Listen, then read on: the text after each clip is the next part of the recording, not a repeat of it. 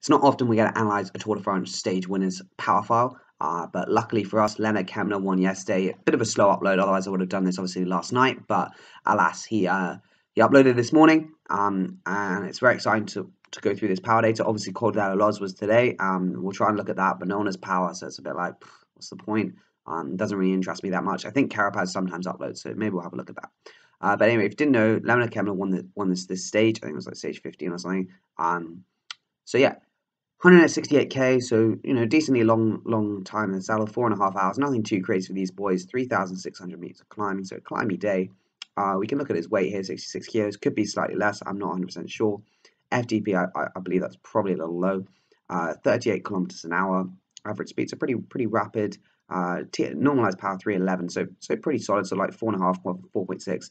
I will caveat that before we sort of get onto the main power, which is, I think his power meter reads a little bit under, which isn't surprising. He uses a 4i on a Shimano crank, so we know Shimano cranks don't really read power too well. So that is something to be taken into account, because looking at some other power data from Reichenbach, who actually, to be fair, is using a Shimano crank as well, his seems to be a little bit higher, but more in line with what the watts per kilo charts and sort of calculations people seem to do. So Kamna, like obviously the first part is just the neutralized zone, so nothing crazy. Kamna got in the break about 20k to go, so with the neutralize that will be around here. Got in the break, so it's like 309 normal, so pretty similar for the whole stage, to be honest. I think the first part of the break was actually quite hard. Like 283 normalized on the flat is pretty decent. Average speed of 50k an hour. He got a lot of help from his teammate Daniel Oss, who was in the front, who really helped him to drive it.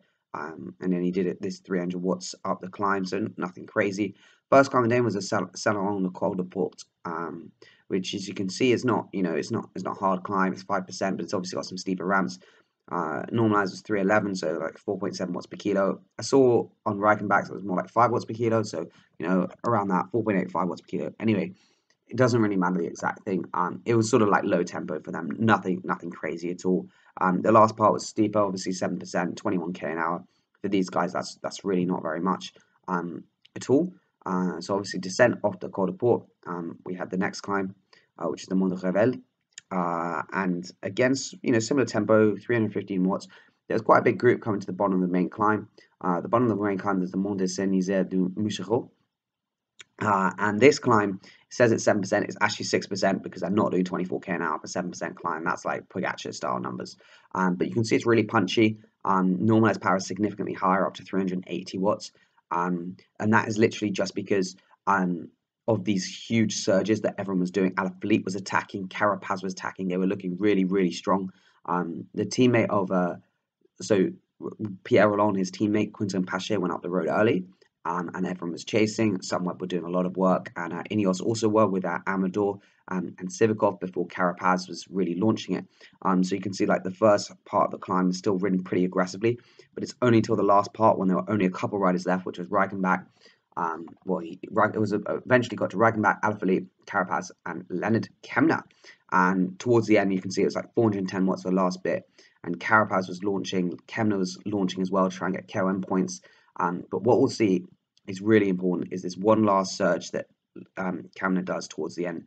He just, if you watch it, he did a couple, but the main one that managed to get rid of Carapaz was this one here, where he hit only 889 watts, but it was enough to get a small gap, and then he just TT'd home. And to be honest, that it was really like a pretty solid effort, because this hadn't been easy here. Like you can see, there's a lot of strong speed power, like peaks, and he'd been riding at 6 watts per kilo, but the ability to do like the 400 watt surges towards the end, like you can see here, 433 watts for 2 minutes, but with big surges, that's what dropped Carapaz. And to be honest, Carapaz looked the stronger climber, but Lenny played it well, left it towards the end, and then really launched it over the top on that final acceleration here. As soon as he was away, he said that he knew he's going to be the stronger TT lad. So this is the whole finale. He did 346 for 25 minutes, which is like 5.2 watts per kilo. So all in all, that last like hour of the day was ridden at 360 normalized for an hour, which is pretty crazy, and probably even higher.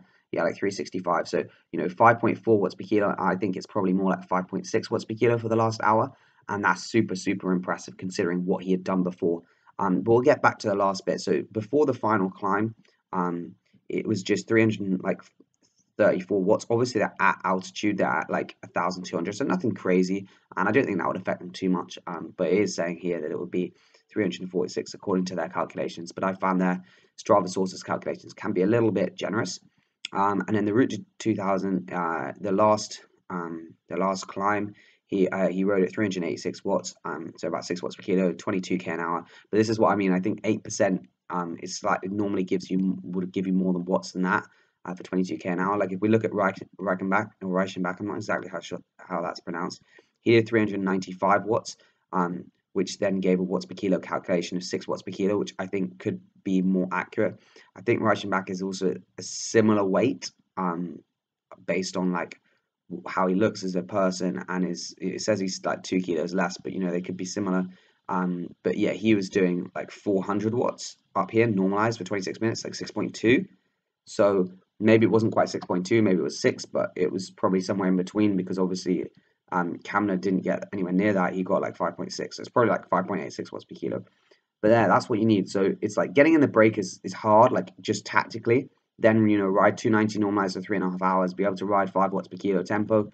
We always say, you know, the climbs before, they always ride 5 watts per kilo tempo, no issue. And it's the last climb, that's when you've got to be able to do the 6 watts per kilo. And then this one was even more impressive, because he basically did like close to 6 watts per kilo for about an hour, maybe, you know, 5.6, maybe not 6, but well over, like at least 5.5, I think, because apparently is a bit dodge, plus the normalized is like even higher for the last 50 minutes of a race, which is super hard. And that's, you know, that is how you win a Tour de France stage. And big Lennard Kamna has some serious numbers. Obviously, Lanton's a big fan of him, but yeah, like jokes all aside and everything about his little montage videos, he's seriously strong.